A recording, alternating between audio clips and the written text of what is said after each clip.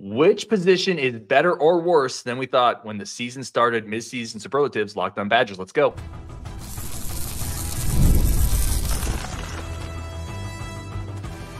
You are Locked On Badgers, your daily podcast on the Wisconsin Badgers. Part of the Locked On Podcast Network, your team every day. What is going on, Badger fans? Welcome to Locked On Badgers, your team every single day, part of the Locked On Podcast Network. I'm your host, Ryan Herrings. Really do appreciate every single person tuning in, wherever you are, or however you're finding us. Thank you so much. Today's episode brought to you by FanDuel. Place your first $5 bet, and you'll get started with $200 in bonus bets guaranteed. Visit FanDuel.com to get started. Again, this is Locked On Badgers, your first listen every single day. And let's bring on Rajiv. We all have getting Rajiv on, always talking Badgers, football and basketball, which is coming up quickly. I love this idea that you came up with for today's show. Which positions were halfway through the season? This stuff goes by so fast. I know. It's 6 games already. It's crazy. It's scary, man. Which positions right now do we feel better, worse, or the same at? Based on our preseason expectations, we're going to go offense, defense, take turns leading it off. Rajiv, let's start with quarterback. I'll let you lead this one off. Better, worse, or the same than what you expected? This is an interesting one, right? Because, we lose our starting quarterback, but I'm actually a little higher on it, truthfully, just because I'll tell you why. It's because I think Phil Longo is getting out of Braden Locke what I think we didn't see from TVD in the first couple games. Obviously, we didn't see from Locke right away, but now it's like the maximization of the position output is happening, or at least it's trending that way. And the other thing I would say is that I feel like Locke is very teachable and very coachable. And you can see that in the improvements that he's already made so far.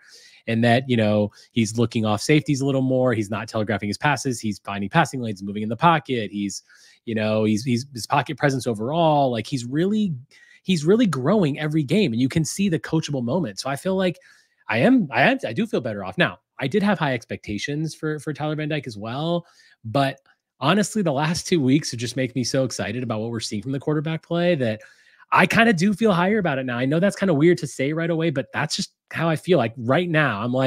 I'm pretty confident with the 18 back there. I'm feeling like we're in a good spot as long as he can keep clean and not make the dumb mistakes, which he's shown that he's adept at doing. I feel good about it. Yeah. I like the vibes right now. I love the vibes right now. I love the confidence right now. I still think it's a push for me. Like, I still think I'm trying to think back to our conversations preseason for the quarterback spot. We all expected a jump from year 1 to year 2. We expected a better passing attack. We expected more downfield shots. We're just kind of getting that with Locke instead of TVD. And I think in that sense, it feels like a bit of a push. I also internally try to continue pointing out that the last 2 games Purdue's pretty bad. Rutgers kind of folded. And even in those two, like even in our high water moment so far, Braden Locke, it's been the last 2 games, 4 touchdowns, 3 picks, right? Even in this, there's been a little bit of pause in moments. I feel really good about him, but I expected to feel better about the quarterback spot in general. So to me, it's kind of lining up with, I see improvement. I feel better about it. I don't think it's better necessarily than I thought it would be. Yeah, I think part of the reason I think that is because while we had expectations for TVD, we also were very we're not sure which version of Tyler Van Dyke we're getting. We're not sure if it's really going to work. And because after Mordecai's start last year wasn't very, what we had hoped it would be. But I think with Locke, I feel like we just know what we're getting now. And I think there's some calm and sort of ease with that, because you're like, yep, okay, we know what we have now. We might not have an NFL guy, but we've got a guy that we feel like can win us games. And I mean, when you put up 52 and 42, I guess you're feeling pretty damn good about your quarterback. Yeah, no doubt about it. Like the last 2 have been incredible. And one more, like another one against Northwestern. And I think I probably revised this. I feel like I need a little bit more data, but there's nothing to complain about the last 2 weeks, even though I just complained about touchdown and interception ratio. Strike that. Let's go to running back. I'll take this one first. I have a push on this one too. And again, I think what Tyree Walker has looked incredibly. Second in the Big Ten in rushing touchdowns. Cade Yakimelli is shot out of a cannon like in a carnival. We're seeing Darian Dupree. We're seeing Dylan Jones. We're seeing the depth we talked about. But I also expected this running back room to be really good. I expected Tyree Walker, based on what we saw in Platteville, to be doing this kind of stuff. I didn't expect Cade Yakimelli to be this good, but I also expected Ches Malusi to be better. I think to me it's a push. It's a strong group, and I thought it would be a strong group. Completely agree. Same for me. I just feel like, yeah, what you've lost, you've gained which is a total push in this scenario. And I think that, yeah, you're right about Cade Yakamelian. What a pleasant surprise he's been, right? I mean, just been and Darian Dupree and getting the carries that he's getting. And honestly, like when Ches left, I mean, our production did increase. It's not like it's not, I'm not saying that he couldn't have produced well in the last couple of weeks anyway, because we were playing Purdue and Rutgers, but I do think, yeah, that the hype sort of where we are now is about where we thought we'd be, a very good, effective running team that might not have huge, long, heavy hitters, but we're definitely, it's something we can lean on. And that's where I feel like we are there still.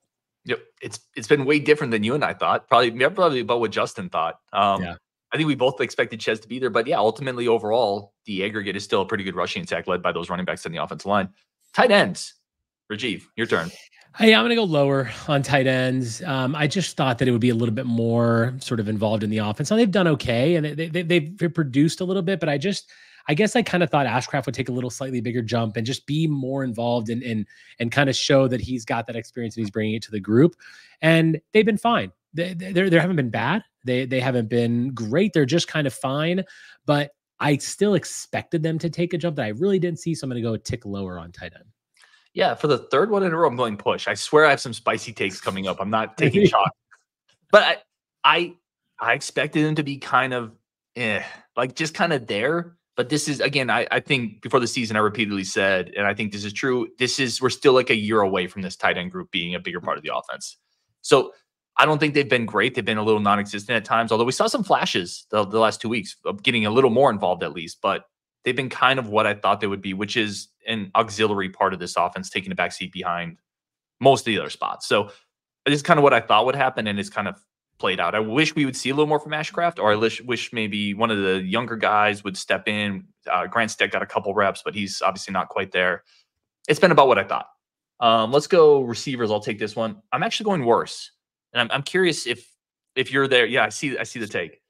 I'll say this. Coming into the season, I thought Will Pauling might be the best slot receiver in the Big Ten. Will Pauling I think leads the team in drop percentage. He has been to me, it's again based on expectation. To me, he's been maybe the biggest disappointment on the team. That's because I know he's really freaking good. I know he's a dude. Him not playing up to that standard to me is a big deal. Tretch not being able to break out right away, taking a while to get going. Bryson Green now being hurt. CJ Williams the first couple weeks had some drops. I love what Vinny Anthony's shown, and Tretch is starting to get involved. But ultimately, this was a group that I thought would be pretty good, led by what I thought was a star in Will Pauling, and he hasn't lived up to that expectation. And if your best player doesn't live up to that expectation, I think the rest of the unit takes a drop down. Well, so for me, it's a push, and I was kind of shaking my head a little bit because I think that similar to the running back room, like what you said earlier about that, I think that the loss that you had with, I agree, Pauling certainly hasn't been what we expected, but I think Vinny Anthony makes up for that. I mean, we all of a sudden are stretching the field. We've got a major deep threat, like a big time deep threat. And Locke is just, they're in lockstep. And I just feel like, and then of course, the explosiveness that we've seen from Tretch, is what we expected. But ultimately, as I look at the group, while I'm a bit lower on Pauling, I'm kind of same on, or kind of a push on Green, maybe a little tick lower on Green, but ultimately the rest of them, like Vinny, way higher, Tretch higher in the sense that he's actually producing. So yeah, I'm pretty much a straight push here, but I would say like I'm leaning more towards the higher side rather than like the lower side for sure. Yeah, and that's totally fair. I would say this though, like, I think we expected Tretch to kind of do this, right? Like, I know you said you have to see it, but I think the preseason expectation was that he would be an explosive guy. Yeah, and I think it's just that like seeing it in person makes me feel better about it because it was an unknown, kind of like the TVD thing. It was such an unknown that I may have expected one thing, but I mean, honestly, the last few weeks, like that obviously long touchdown he had, some of the plays that he's made, I expected them, but seeing them with my own eyes and actually them coming to fruition makes me just feel better about the position, which is why I'm like kind of the stock up right now on it because it's actually happening. It's not like for the last couple of years, we've hyped up a lot of players that didn't really materialize. And I feel like we've done that with Tretch, but it actually came true, which is why I'm feeling good about it. Okay. No, that's fair. Offensive line, kick it over to you. I mean, higher all day. This has just been, this unit is fantastic. I mean, Jack Nelson, talk about a guy that just was like, penalized last year, so many issues. The line is working so well together. I mean, Malman and Nelson on the ends are just doing a great job. Renfro, He's healthy. I mean, knock on wood, these guys are healthy. And then the guards, Bruner and Huber, they're crushing it. I just feel like pass blocking, some of the best grades we've had in a long time. Run blocking has been good. Like, this is just a dependable unit. And as long as the 5 of them can stay healthy, which knock on wood, again, they are. And we've got guys like Kevin Haywood coming up and like doing good things too. I'm way higher on this group. This group is fantastic. And I love everything that they've done. Yeah, they're road graders. I absolutely love them. I will caveat this again. This is based on what we thought this was before the season. I thought this group would be really good. The starting 5. I thought the tackles would be better than last year. I thought Renfro back was a big deal. Even then, they're better than I like. They are so good, and I think a lot of credit to Coach Blazek coming in and helping coaches group up. But those tackles are just rock solid. And if you have 2 rock solid tackles and then veterans on the inside and an athletic mauler like Brunner starting to get into it, this line has dominated. Even against good fronts. They played really well against Bama. Like this line has been the best part of this team. Stock up, absolutely, for sure. All right, we're going to take one quick break there. We're going to come back, talk defensive position, spot by spot. But first, a quick break for our friends of the show. All right, we're going to take one quick break for our great friends of the show, and then we're going to jump back into this conversation. But first, today's episode is brought to you by our incredible friends over at FanDuel. FanDuel is awesome. Right now, NFL fans, if you bet $5, you get $200 bonus bets back guaranteed when you place your first $5 bet. FanDuel.com is incredible. The official sportsbook of the Locked On Podcast Network, the biggest sportsbook out there. They are amazing and awesome. And you know that feeling when you hit a home run bet, that 3-team parlay, that 4-team parlay, maybe it's a 5-teamer, and you're sealing the deal with Tyree Walker, reaching over the end zone as you're screaming in the stands, seeing the dollar signs raining from the sky. I mean, I don't know that feeling because I don't ever hit parlays, but I'm sure there's people out there that do. And if you're going to hit those parlays, head over to FanDuel.com to do it again. A $5 bet gets you $200 in bonus bets guaranteed. Spice up your weekend. Do it responsibly as always, but it is the best platform. Parlays, teasers, future spreads. If you were betting on the Badgers, this is the place you have to do it. Again, do it responsibly, but spice up your weekend with the official sportsbook of the Locked On Podcast Network. That's over at FanDuel.com. All right, let's jump back into this show. All right, let's jump onto the defensive side of this. I'm so excited for some of these spots because I am like up or down on literally like just about every one. Yeah. Defensive line, up. Like, I still listen. It's still what it is. It's still not the defensive line this team is going to need to win a Big Ten title, to get in the playoffs and make noise. But I'll own it, right? I didn't think this unit would be this good. We're coming off a Rutgers game where they shut down a team that has a good running back that wants to run the ball. Elijah Hill is one of my biggest concerns with this unit. And I said it is, I don't know if we have a dude.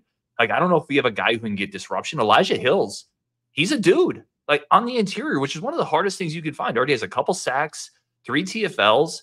And I think they're stouter than I thought. I think it's a little deeper than I thought. And I think they have a dude in Hills. Stock up. Same, 100% the same, especially when you factor in the fact that JTJ was missing before the season. And we were like, oh boy. So our best defensive lineman from last year is not even going to be playing now. So yeah, to me, clear as day higher. They've been a often discussed unit on this team, and generally discussed in a negative light, at least all summer. All they've done is come out here and shut down, not be amazing, but just shut down good running games, getting a little bit of pressure. They still need to improve, but from expectations to now, they've definitely exceeded them higher. 100%.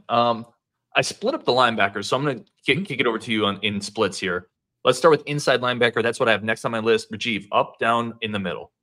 I'm in the middle on inside linebackers. I think that I kind of was like the same, sort of leaning towards lower just because Jake Chaney hasn't really been the guy that we kind of expect him to be. But Jaheim Thomas, although he got a bit of a slow start, he's been fairly productive. And I think the other middle linebackers coming in, Allegro and Tackett, certainly I'm glad they're getting more playing time and they've been effective. So I'm going to do a push on the inside. Yeah, I'm going down on this one. I really thought Chaney would play better to kick off, not just to this point right now, but to kick off the year. I thought he would be like that leader, that lighthouse kind of in the middle of this defense. He knows it. He's a coach's kid. He's faster, bigger. Those inside linebackers struggled early. And while I agree with you, Jaheim Thomas to me has flipped that switch. Like, Jaheim Thomas looks like the SEC version of Thomas. He's the #1 rated rush defender on this team per Pro Football Focus at 81.4. I think he's come along. I love everything I see about Christian Allegro. Like, if you don't even need to watch football, just watch him and you're like, oh, that guy looks pretty good at that game. I don't know. Like, if you'd never watched football, I love him, but he doesn't get enough reps really for me to raise this grade higher. And because of where I thought Chaney would be, I have to be lower on this position overall. Let me go to outside linebacker, unless you had anything else to add there. No, good. Outside linebacker, I'm down. I really thought that this would be the group that would provide that pass rush, that electricity, that disruption off the edge. And while I think Daryl Peterson is probably coming off one of his best games as a Badger, and Lowry has had moments, there's 3 total sacks from the outside linebackers, from the Pius, the Lowry, Peterson group. That has to be the pass rushers on this unit, the way this defense is constructed. Pius, I expected more from, quite frankly. Lowry, I expected more disruption from. And I just don't think we've seen it to the level that we expected it. I kind of highlighted the ones that I thought were like the most like improved. Like, so O-line was a big one for me. And there's another one later that's a big one. But this is my biggest lower one. To me, this is the unit that I'm like, man, and for all the things you just said, I mean, there's just not enough production. And I mean, Lowry and Pius, there were just so many people that we were excited about. And we knew that it was going to be better than last year. And for the most part, I think it has. They are a more improved unit to what we had last year as far as the speed and the ability to have that disruption. But as far as doing it consistently, that's what we've missed. And that's what we expected. Therefore, because that consistency is not there and that constant sort of level of disruption isn't there, they've got to be lower. And honestly, all the positions, they're the one that is the most has gone the most down. Yeah, that's a great. I didn't do that, but that would be the same for me. Outside linebackers would be my spot of biggest difference from what I expected. Sure. My biggest delta, and my biggest increase, by the way, delta on the positive side would be defensive line for me. I'm blown away by how much stouter they looked, and I love it. And we always say this on this show, like good, bad, or indifferent. We just want this team to do well. Like we give our honest takes, but if that means I'm wrong and the team is better, hell yeah. Like more of that, please. 100%. I was happy that, even though I only predicted a very small 6-point win at Rutgers, more than happy to have a 35-point victory. Just no problem. 100%. There's so many people out there that just want to be right so badly. They would rather have the team be bad or please. I'll be wrong every single time if the Badgers are better. Yep. All right. Cornerback. Let's kick this one to you. Yeah, so this is kind of the same for me. I mean, I'm happy with it. I expected Hallman to be good. I expected Forkman to be good. Forkman's been a little better than I thought it, honestly. And I just feel like we're right where we expected to be. I think they're a good unit. I'm right. And they're a unit that we can depend on. If we're blitzing and we need to put them on islands, that's fine. Like they can do that. I trust that group. And I think I trusted them before the season. I trust them now. I'm up on cornerback, actually. I thought this would also be a good group, but I don't think I expected as high as I was on Xavier Lucas, who was my number 2 ranked when we did our kind of individual ranks. We aggregated it. He was my number 2 guy in the 24 class. So super high. I didn't expect him to come in per Pro Football Focus. He leads the team in pass coverage grade right now. Yes, he does. I did not expect him to come in and have this type of immediate impact. And then I still think Rico's good. Forkman has been even more physical than I thought. He's a great downhill, blowing up plays, shedding blockers. I thought this unit would be good. I think they're even a little better than I thought. That's fair. I mean, I can definitely hear that argument for sure. Before the season started, I'm like, where's the strength of our team? Well, this was the strength of our team. So, and look, they've done that. They've been perfectly fine for me. Yep. 100%. Safeties. I have a push on this one. I expected more from Hunter Wohler. And again, this goes back to my Will Pauling thing. It's not that Wohler's been bad, because he hasn't. Like, Wohler's still one of the anchors of this team. He's incredibly talented. But I expected a few more disruptive plays. I expected the tackles to go on, which they have, because I think the linebackers are cleaning more of that up. We're definitely faster at that level. He's missing more tackles than I thought he would. Hunter Wohler's missing about 13, 14, 15% of tackles this year. That's kind of a bump up. There was that obviously one against USC. Of course, they were also on the field for like 85 plays that game. But I expected him to be more the star of the team, and instead he doesn't look quite as explosive as he did last year. Now, Zachman looks great. Zachman looks incredible, which is why I'm pushing it. I thought this unit would be good. I still think they're good. I just expected a little bit more of Wohler, and I think Zachman instead has kind of evened that gap out a little bit for me. Completely agree with you that, like I put same. It's just literally just, a little bit lower on a Wohler, a little bit higher on Zachman. The unit itself is producing pretty much what I thought it would produce as far as tackles and disruption plays. Could be a little bit better, but yeah, I mean, to me, it's a simple push for this one. The entire secondary really is for me. Yeah, I think that's fair, because coming into the season, that was expected to be really the strength of the team, is that secondary group, and I think they played very well overall. How about special teams? So I broke it up a little bit.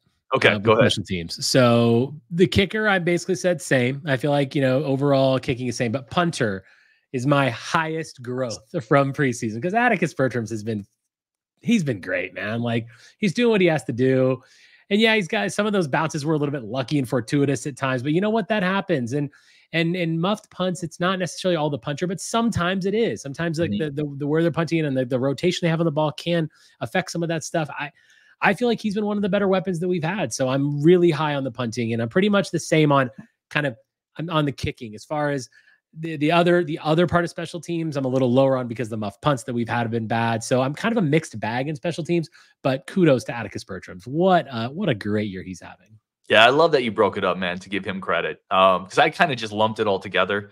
And when I lump it all together, I have like these two extremes orbiting each other, right? You have all these muffed punts and you have some missed field goals on one end. And on the other end, you have Atticus Bertram looking like a Hall of Fame punter. Like he looks like an Iowa guy. Yeah. And they just kind of come together in the middle. And it's like, push. I don't know how to really grade that. But Bertram's has been incredible. 100% agree. They got to catch punts, though. They got to catch punts because it's going to kill them, man. And eventually it's a trend. Eventually you stop saying, oh, that's a weird one-off. Eventually it's a trend and it's an issue.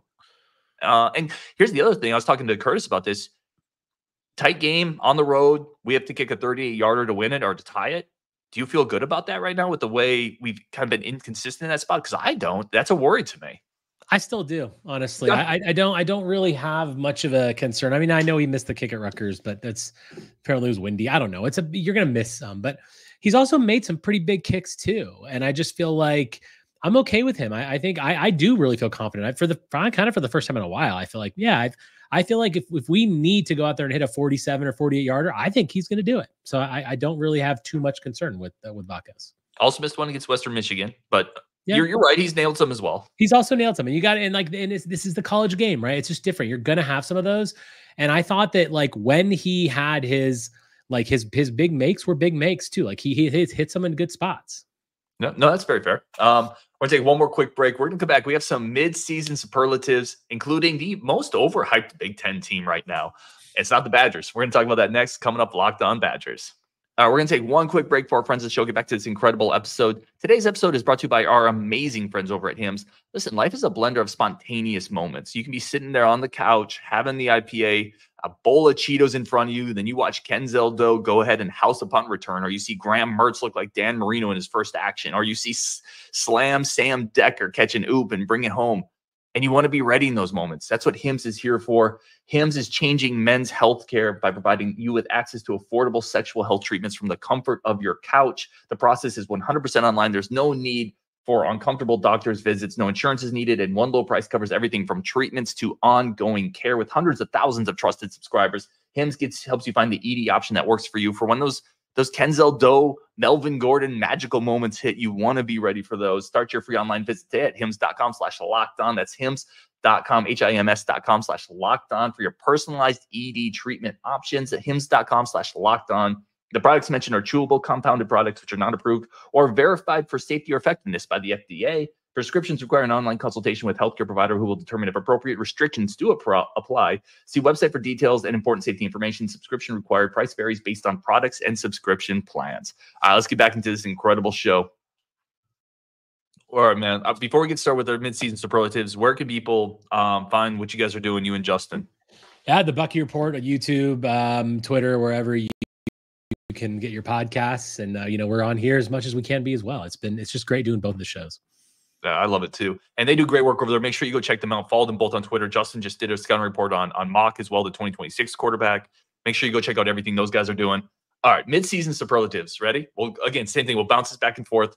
What's your best moment so far? This is kind of unique. It came out in a loss, but it was a moment for me because I was at the game. I was at the USC game. And how many times in the first 2 weeks did we complain about lack of stretching the field, lack of the deep balls? Man, that first quarter throw to Vinny Anthony got me up off my seat and going absolutely nuts. And I cherish moments like that when I can just scream and go crazy and feel so much joy, because I think that we spend so much time talking about our team that those moments of joy just get lost sometimes. And I was elated in that moment because I was standing right behind the ball. Like I literally saw the path. I was right behind Locke, and it was just the most gorgeous thing. And I was like, this is awesome. And yeah, that's my best moment of the season, even though it was a loss. What an epic play. And I loved it because I was like, finally, we're doing it. And it was, yeah, I'm still smiling thinking about it. That's a great one, man. For me, it's going to be the Rutgers game in general, just because it feels so good to come out of the abyss. And the Purdue game felt like a potential one-off. Like it could really easily just be Purdue sucks. Like Purdue's a terrible program. You get 2 in a row and you go on the road and you just pummel that team. And then everything around the conversation with the Badgers in our Discord, on Twitter, on the show, everything feels like a weight is lifted a little bit. And it just feels so good to be optimistic and celebrate like a really great moment. And everything in that game, to me, that's my best moment so far. I think our best moment is going to be the Penn State game, which is coming up. We'll talk about that in a little bit. But to me, so far, it's the Rutgers game. Worst moment, I've got 2. I'm curious if you're going to say my other one. I'm just going to say my one. The muffed punt, USC.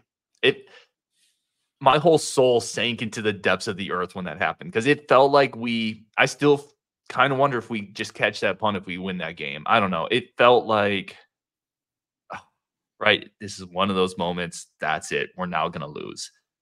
And it was just such a deflating moment for me. I remember just in my living room, just my head sinking into my hands, man.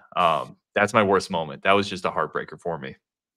Yeah, I mean, for me, that's funny because I was at that game and I wish I was sitting in my living room in that moment because I had a bunch of USC fans barking at me and I'm like, God.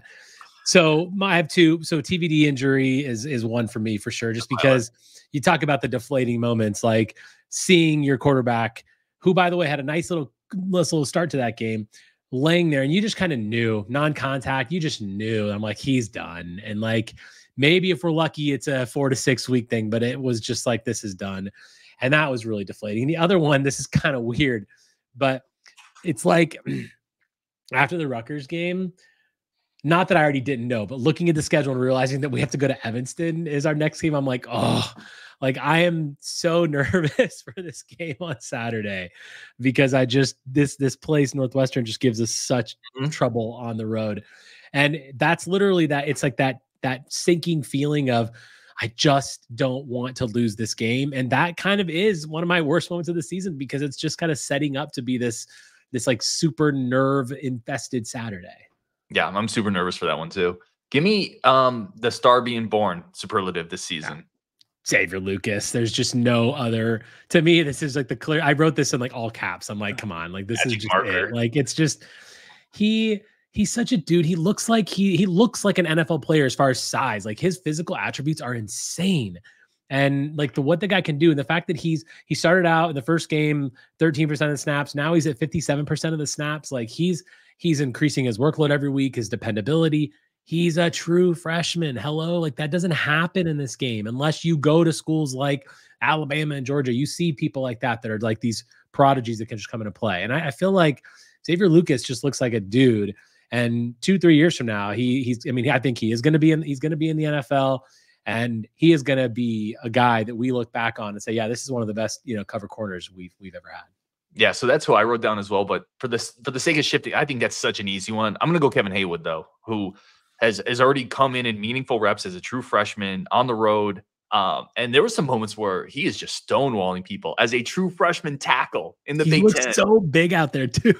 He's a unit. And listen, there's some iffy reps because he's a true freshman. But you know what most true freshmen are doing? They're sitting on the bench for 2 years before they even get game ready. He's already out there mauling people at times.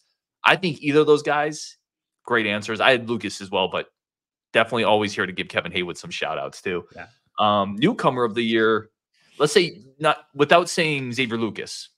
Yeah. So for me, it's Elijah Hills as far as newcomer to the team, not necessarily freshman, but yeah, 3 tackles for loss, 2 sacks. He plays about 50% of the snaps.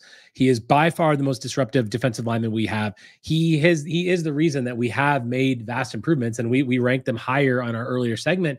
And it's because of him. And I just feel like no one that's like the newcomer, I just feel like he's made such an impact on a unit that we desperately needed someone to say, I got this. I'm going to take control. And this unit was calling out for that. Just imagine what this line would be without him. If we didn't have him, like, it would be really porous, and our run defense would be much worse. And I mean, Monangai would have run for many more yards. And I just think that's a huge thing for us. It's the anchor. It's something that we needed. And Elijah Hills is my guy. Yeah, he's in a bunch of plays too that are almost made, right? Rutgers in the end zone almost had a safety there, but he blew up the play. He doesn't get credit. He's been phenomenal. I actually, in this one, I don't know if I can use this guy. I went Renfro. Like, really, he didn't play last year, really?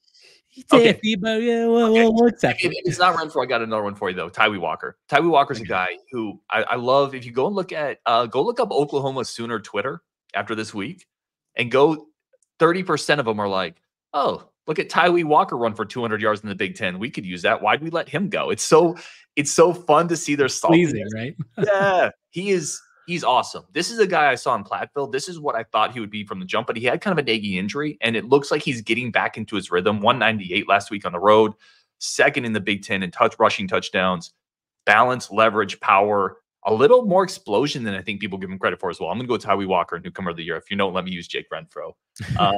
Defensive MVP. I'm very curious where you're going with this one.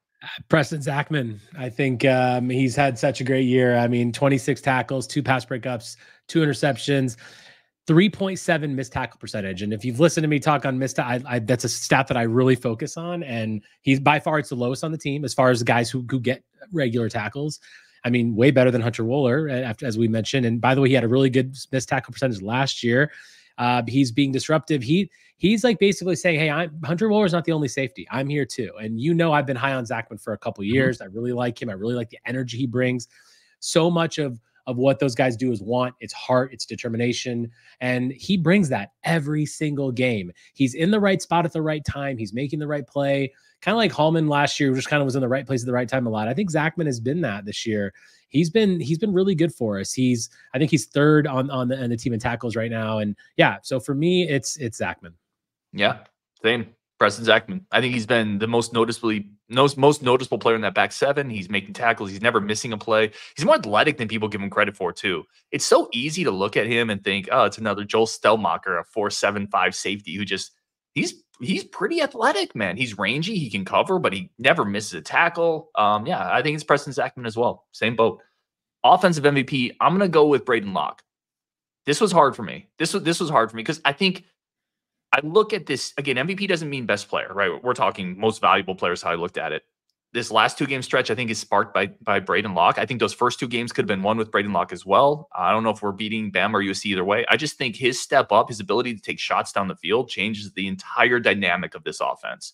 Changes everything from the running game to how defenses play us to how many people they put in the box. I think it adds an element that, for whatever reason, it didn't look like Tyler Van Dyke was going to, and it's not something that Tanner Mordecai was able to do last year. There's something unique about, and it might just literally be the dude has moxie. The dude has swagger, and he knows where to go with the ball.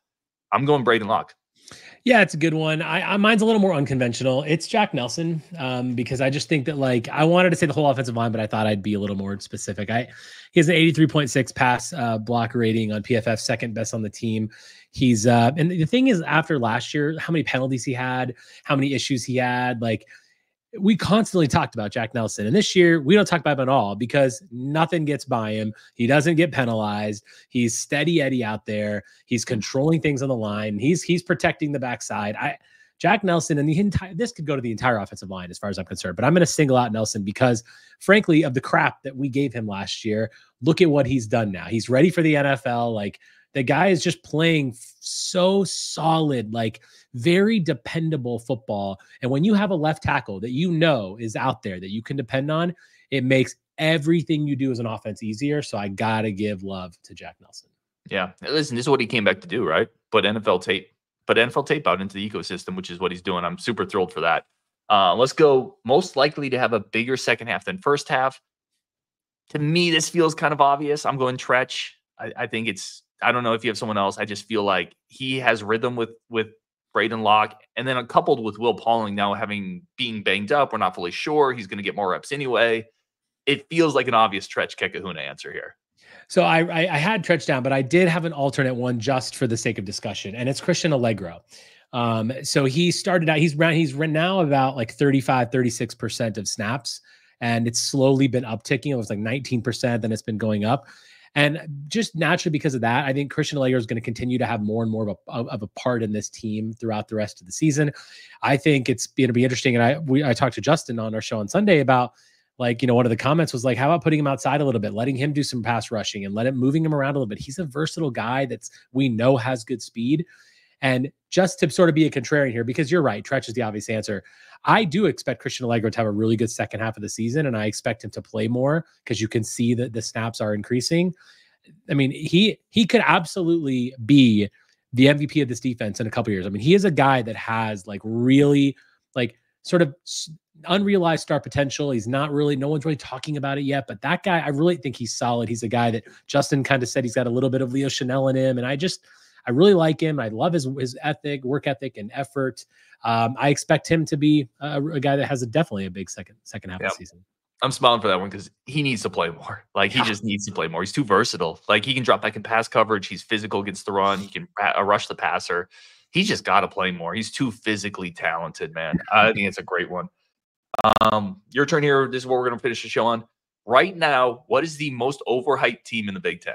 I mean, this is a tough one because I want to say Indiana's overhyped just because, but the thing is they haven't lost and they haven't played anybody yet, but I got to go with Michigan just because even though Michigan has been not really hyped right now, the fact that they're still even I think they're maybe still be ranked. I think they are ranked 24th. That's garbage. Yeah. Michigan is not good.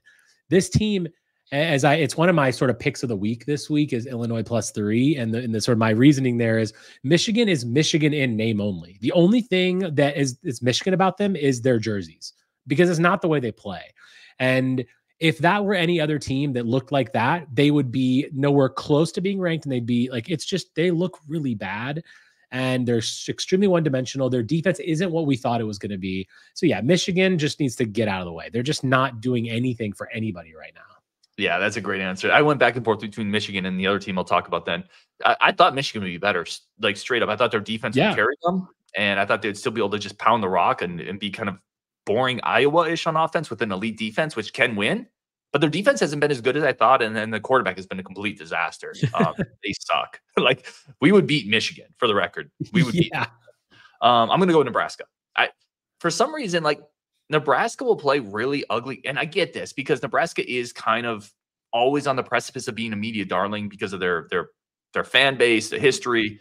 They have a 5-star quarterback that has ties to Nebraska. All of this makes a great storyline. They played a weak schedule, and they've really struggled with Rutgers and really struggled with Purdue. That was an ugly Purdue game that they played, a team that we dropped 50+ on. They scored 28. Rutgers was a 14-7 game for them, and they got lauded. Geez, Ryan, they got lauded for, what a gritty win against Rutgers. We just murdered Rutgers, so I feel like they're getting credit for tough wins against teams that I think are kind of sneaky bad. And I think we've seen Raiola, when pressure has come against both Rutgers and Illinois, kind of implode a little bit. I think Nebraska is still living a little bit on hype, 5-star quarterback, and really soft schedule. Yeah, I mean, that's for sure. That was also one I was thinking about too. I just think that Nebraska, ultimately, they only have one loss, and it is to a decent Illinois team. They don't have a bad loss out there. They have won the games they needed to win. But you're right. They're about to get found out. They've got Indiana this week, which, I mean, Indiana is preparing this is the Super Bowl, by the way. They're hyping this thing up, this super hype train in Indiana, which rightfully so. They've had a good season. Then they've got Ohio State.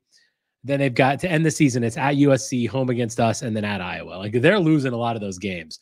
So yeah, I mean, I think that I can understand why people are excited about Nebraska, given that they clearly have taken a step, and Raiola he's very talented. He's going to be a guy.